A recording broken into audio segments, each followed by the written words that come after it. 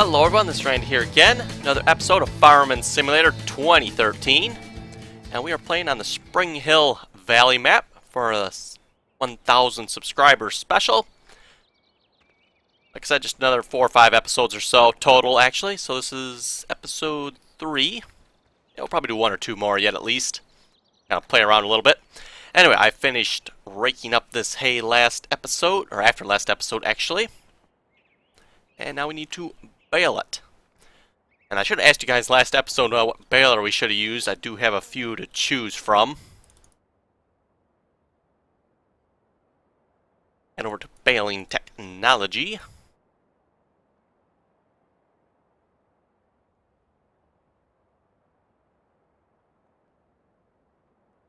We got the Duke's Compact Master. I think most of these produce the 4-foot bales. Obviously got the, it's not really in-game, it comes from Farming Sim though. Yeah, that's way too big for this map. Got the John Deere, we got a Coon. I'm using that one on the Iowa map. I think that's, oh, and I do have the McHale as well. That's also another nice baler. We got a small John Deere down here. The only issue with this is I'm not sure how you'd go about picking these up, so. Actually, you could probably pick them up, I betting they pick up with one of these trailers. Have to get the right one here. I think this is an auto-loading one. I'm not sure how you get that down this map, though. And then there is another. I think this is the other auto-loading one. Yeah, this one's really big, though. That's the one we're using on the Iowa map. Well, it'd be kind of fun to use this little baler. It'd actually be perfect for this map, but not exactly sure how I'd get the bales back.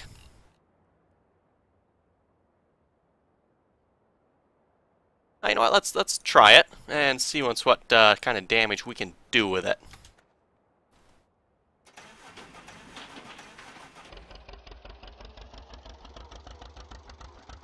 Not that I really need to go anywhere with the bales, because we're not, going to be playing a whole lot on this map, so.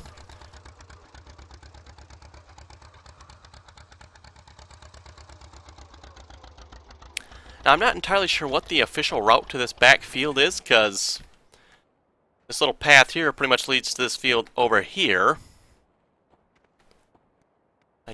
Maybe it's probably down through there. Maybe that's where we're supposed to go, I'm betting.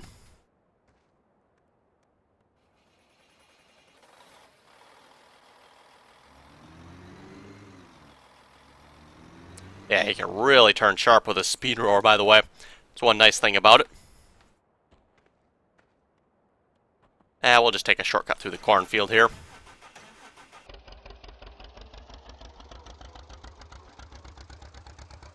Since we're headed this way already, the shop, I believe, is over on the other side of that hill there somewhere.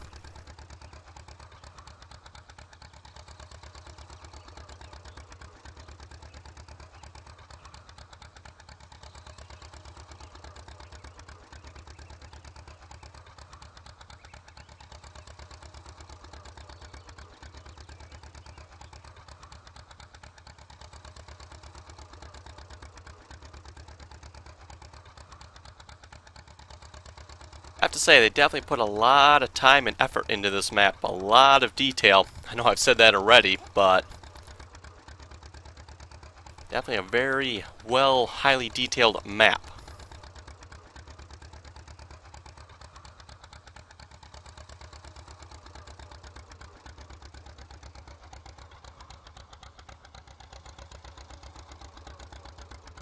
Yeah, these bridges are positively wicked, though. That's the only thing. Getting stuck on these things is a pain in the butt.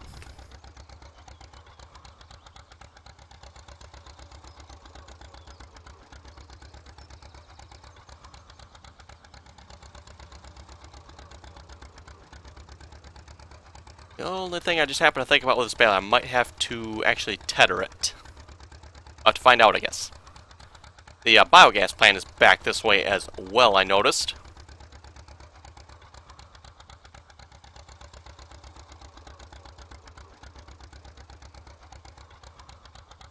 Yeah, his tractor drives. Normally, his tractor doesn't drive this slow. It's actually, I think it goes like 20 mile an hour, something like that. But on these roads, it only goes 10. So, not sure why that is, but apparently they must have like a speed limit on these roads. Personally, I find that really annoying. Like, I'll go whatever speed I decide to go at, and yeah, I'll take care of the consequences when it happens.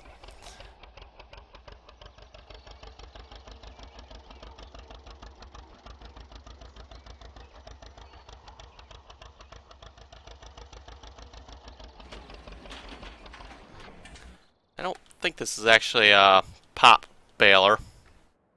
That's what I always call them anyway. Pop baler, though, are the ones that'll pop them up into a wagon. Just gonna dump out on the ground, I'm assuming. I believe this is in-game, if I remember correctly. That's provided by Farming Sim, that is.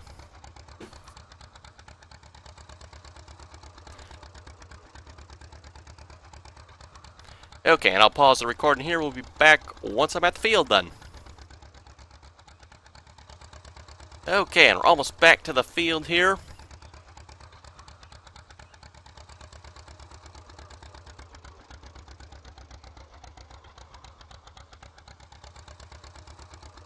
Took a little bit different route up through that one path there that was by the shop. That didn't have the speed limit on it, so that went a lot quicker coming back than it did coming here. Or going there, I should say.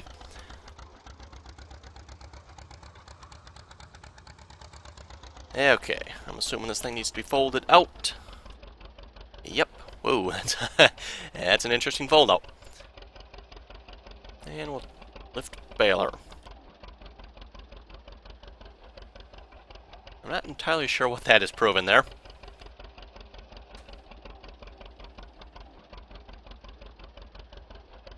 That's weird lifting. Anyway, let's turn it on.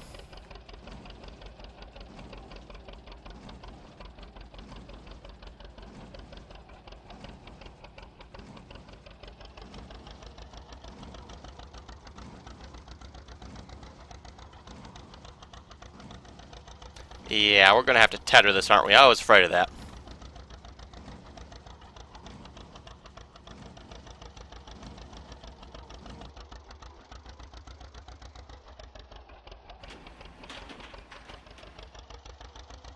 Well, that's fine. We can use this thing in the tether mode then.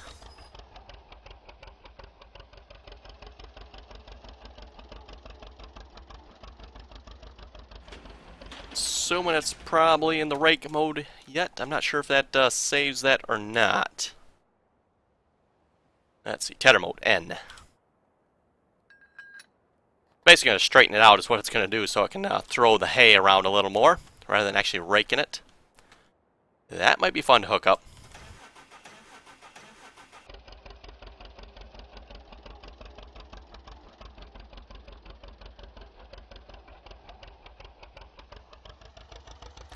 Let's see, maybe if I give it a whack on the back here.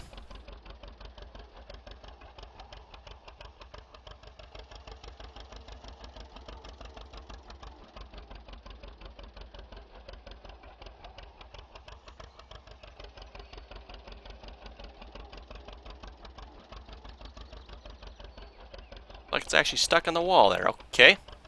Maybe if I set it back to the... We had it there. Back to windrow mode. Maybe it'll straighten that out. Yes, it will. Okay. Let's pull it away from the wall before we do that again then.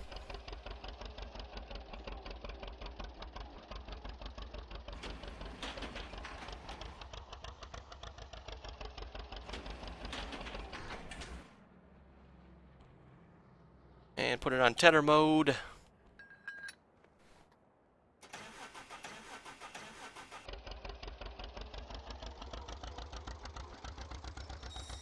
Not sure how this is going to spread it out, if it's going to spread these windrows way out. If it does, maybe I'll go with a little bit different option then.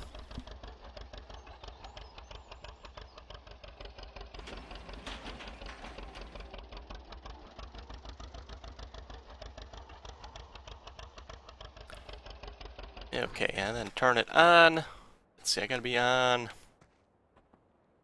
this side, which is K.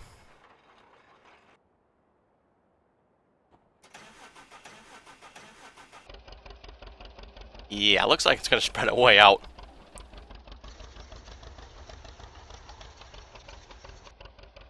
Which I really don't want, and seeing as how I do have another rake I can use that will prevent that from happening, I'm going to go with that route. And we'll be back in a minute then once I get that from the store.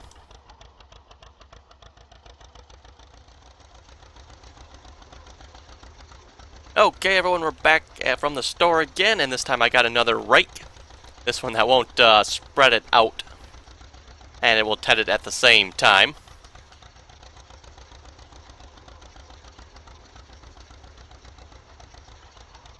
The New Holland, I believe this is, yeah, this is a New Holland rake, yep. This is another common type of rake you will see in my area anyway. A lot of farmers still actually use this type of rake yet, at least the smaller ones anyway.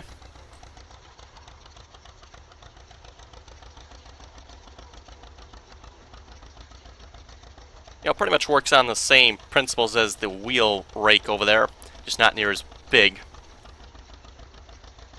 Basically turns the windrows over, allows them to dry, and allows you, to combine rows as well.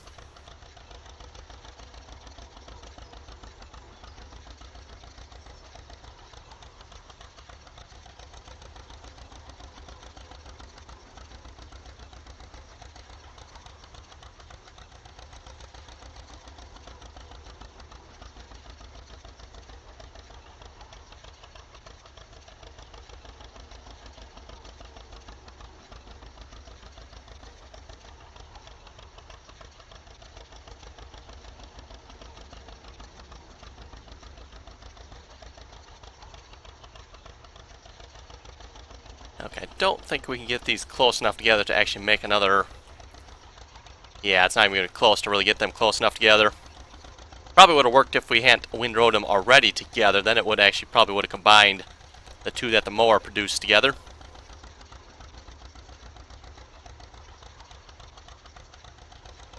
And technically the way Farming Sim does this here really isn't that realistic. Real life, it's pretty much a waiting game for this hay to dry out. Got to give it depending on how dry you go and depending on how dry it was when it was cut, you got to give it a couple days usually at least, depending on what you're doing with it anyway.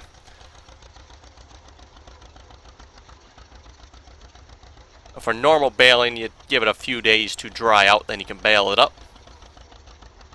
Don't want to bale it green like this.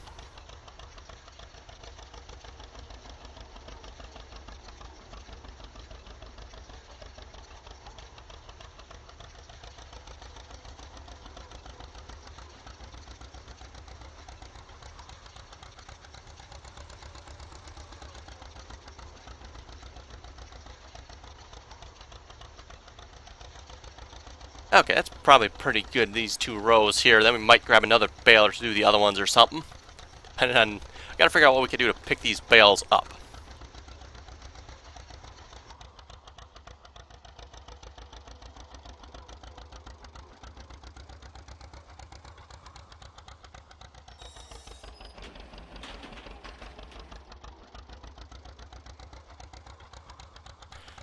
And I am recording this video quite a bit earlier than I normally do. Got a day off work today, so I'm actually recording this fairly early in the morning. The other video has gone live not that long ago, so I don't think there's any comments on it yet. Or if there's probably not very many. Let me put it that way at least.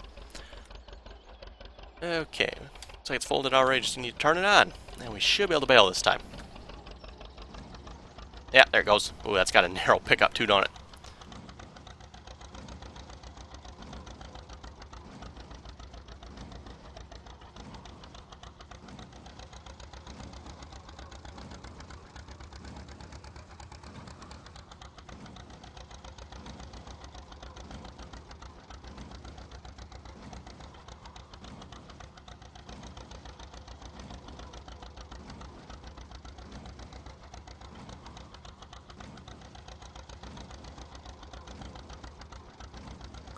There, looks like our first bale that just appeared there. Now we're not actually going to get as many bales as I thought we would off this here. It's a small field, so I was picturing a lot more bales in this, which is why I was a little hesitant to choose this particular bale.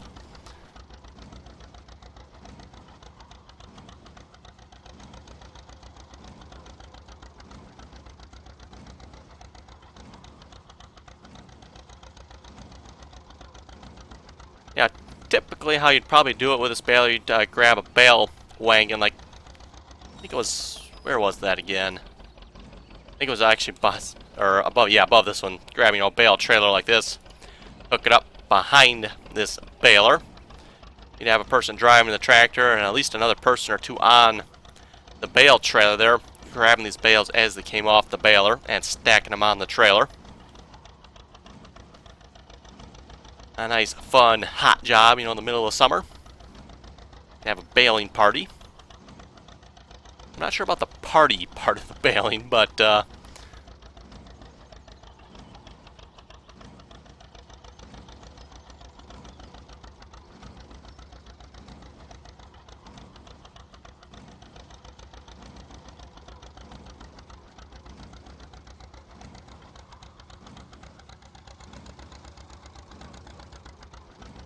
I think that white flash you see every now and then, I don't know if it's showing up on the video. I'm assuming it is.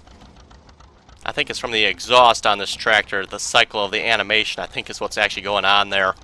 It's what's up with that white flash you see every now and then.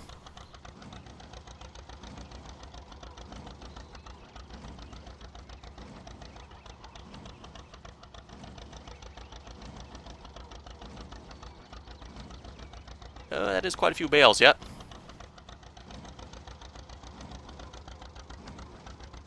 Another option I've seen in my area as well, sometimes you have a special trailer that'll actually connect up to the back of this, and the baler will push them up like a little ramp that actually goes into the trailer, and then they just kind of all fall down inside the trailer.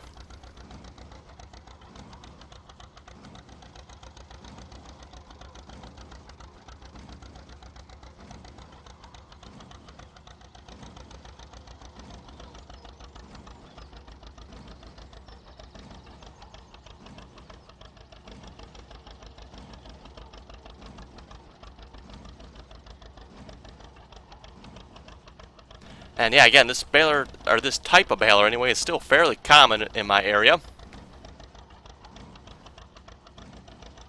Although a lot of times, yeah, you will see them using some type of automatic loading method, like either a pop bale that actually throw the bales up in the wagon, or some type of ramp dealio, or actually loading the bales, or having the baler itself push the bales into the wagon.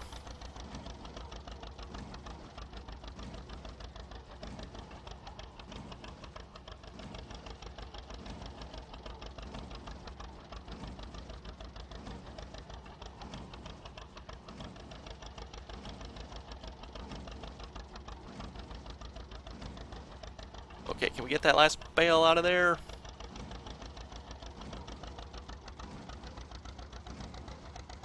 There we go. Okay, let's shut the baler off.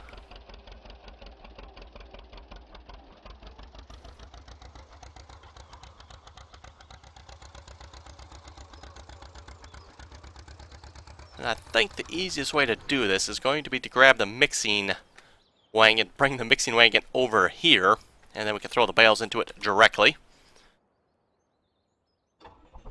That is not the mixing wagon. There's the mixing wagon.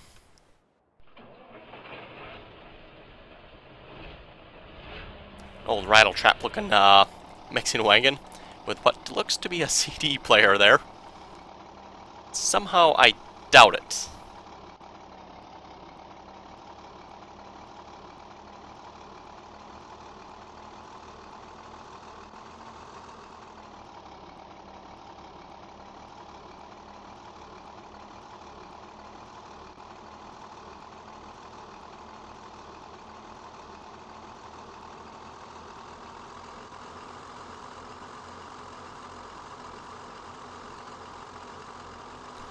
You guys watch, it'll probably, as soon as I get to this road here, it'll actually probably slow down.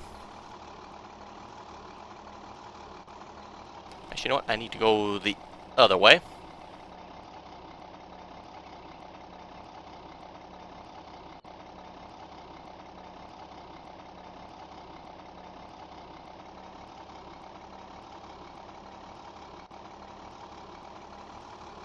Oh, scary. Another person in here, apparently. Not sure what that is going on behind his seat there. I probably shouldn't be taking the time to look, because I'll probably end up crashing into these walls. And it does seem like these walls have like sticky glue on them or something. You crash into them and you're stuck there.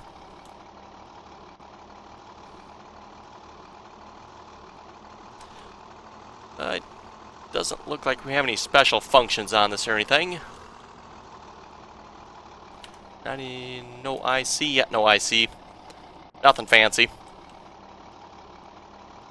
Definitely looks old, though.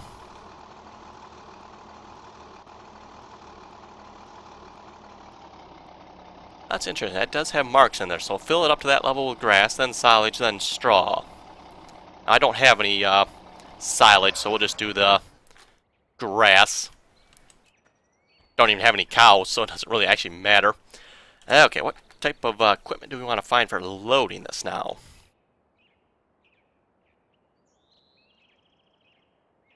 Tractor's linkage, that's probably a 3-point then.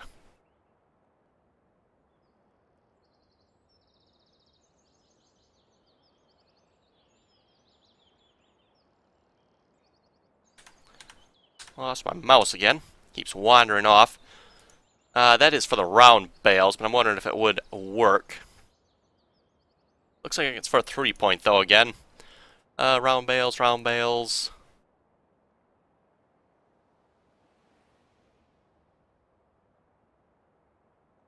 Mostly all round bale. These would be for square. I think, yeah, I've got a couple more down here. Again, they're all pretty much round bales and larger bales.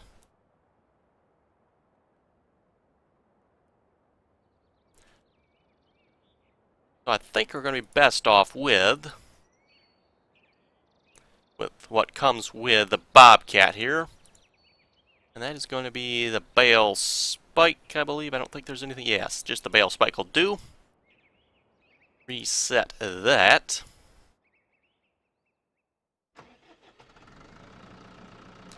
And this is the T180. I believe the other Bobcat's the T160. That one's got the wheels on it. And this one has tracks. Euro DZN released this, I believe, probably a month or so ago, something like that, I think it was. Thought about grabbing it for the Iowa map. Maybe we will yet. Now it just seems a little small for that map. I don't know why, but it just looks small to me. This is the number of bales and stuff we're handling. Now that Bobcats are really small, they're actually quite powerful little, I don't know what you'd call it, Bobcats, I guess. I was going to say, they're not really a tractor, but not really a front-end loader either, really.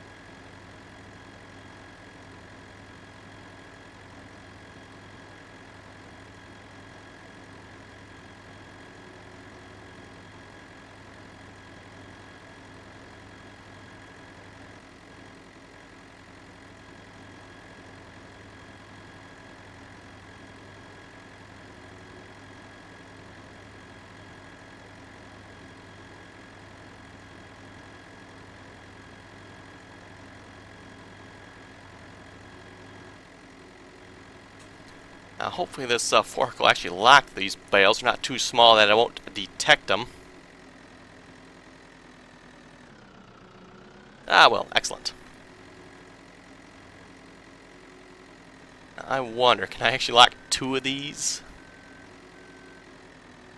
What? No, why not? Well, it depends whether the lock script will handle 2 or not. That's going to be the only really question. Nope, it'll only handle the 1. Okay. Oh, that's a pity. You know, if I can find probably like a good bale spike and just 1 single spike, I might be able to get 2 of them on it. We gotta get pretty close to this thing.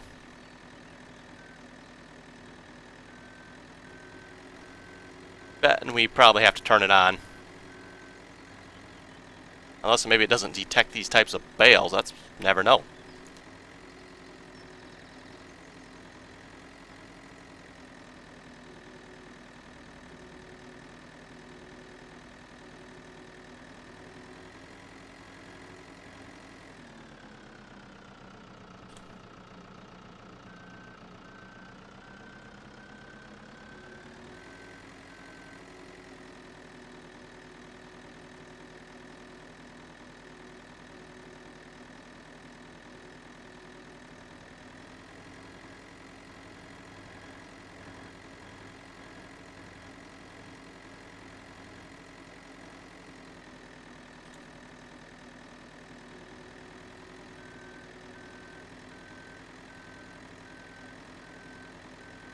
Oh, they got the little Euro DZN key fob there hanging there.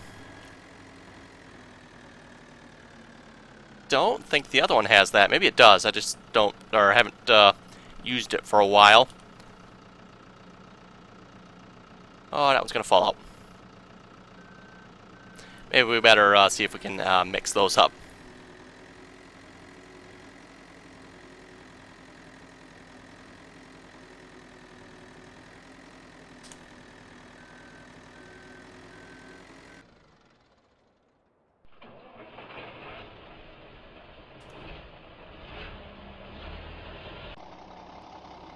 Oh, that's interesting.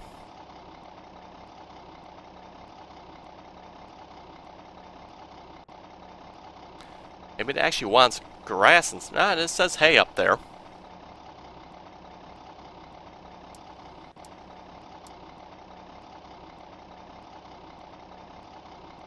Well, doesn't look like that's going to work. I'm not entirely sure why. The only thing I can think of is it maybe doesn't like these little round bales. That's, or little round bales, little square bales. It's the only thing I can really think of off the top of my head. I know I've tested this before and dropped some bales, the large square bales, in-game square bales that is, in here, and it worked, so... Yeah, there's no option to turn it on. Interesting. Oh well. Well, there it is. Doesn't work with these bales apparently, or maybe it doesn't work period now. No idea. Go figure. Anyway. Kind of done messing with that anyway. I was just going to dump those in there, take it back to the farm, and I didn't really know what I was going to do with it from there. Actually, where does this unloaded at? Ah, on this side. Okay. Comes out this side apparently. It is a rather nice looking truck, if you're looking for an older one anyway. Happened to see that a while back. It's like, ooh, that's a nice old looking one. Anyway, let's go back and do a little harvesting here. We'll finish up the episode. And there is a field of... Is that potatoes or... That... is that... I'm not sure if that's sugar beet or potatoes there. Oh, I think it's got to be sugar beets, and this one down here is potatoes from the looks of it. That's a little bit lighter, and that one's a little bit darker. So I figure next episode we'll probably come and do that.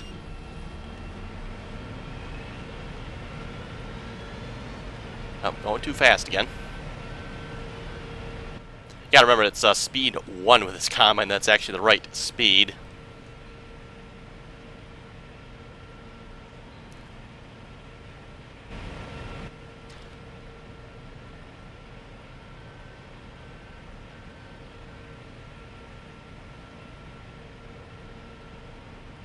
Yeah, and this field's not even harvested, so... Or not harvested. It's not fertilized. So we're actually harvesting, we're not getting as much as we possibly could.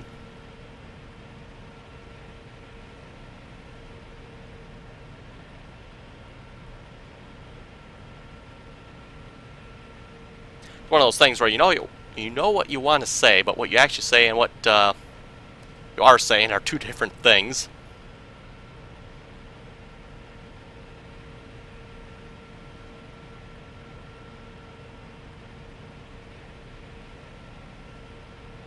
Kind of weird with this combine too. The cab is actually offset, so got a farther distance to that head over there versus here.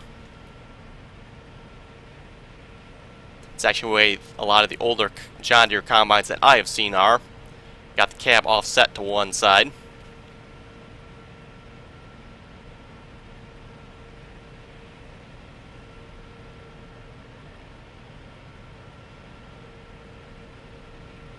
I think pretty much all the newer ones nowadays are in the middle, I believe.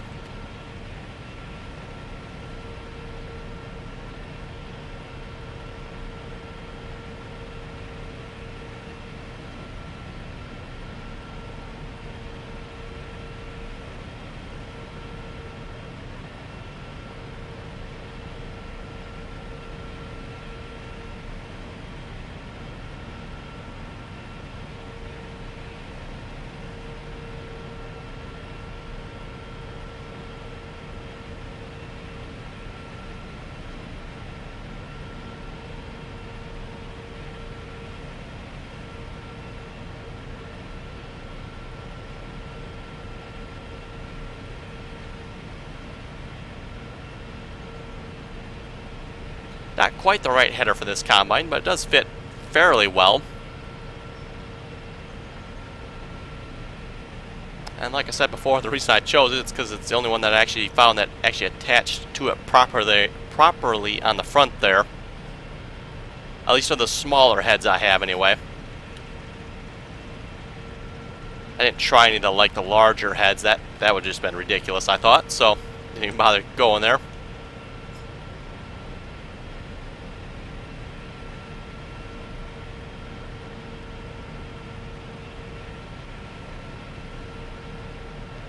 Anyway, with that, folks, I think we'll call it an episode there. We'll come back next episode and probably do that sugar beet field over there. And then the episode after that, I was thinking the potato field. So yeah, folks, have any comments or questions, be sure to leave them below. And as always, thanks for watching, and until next time.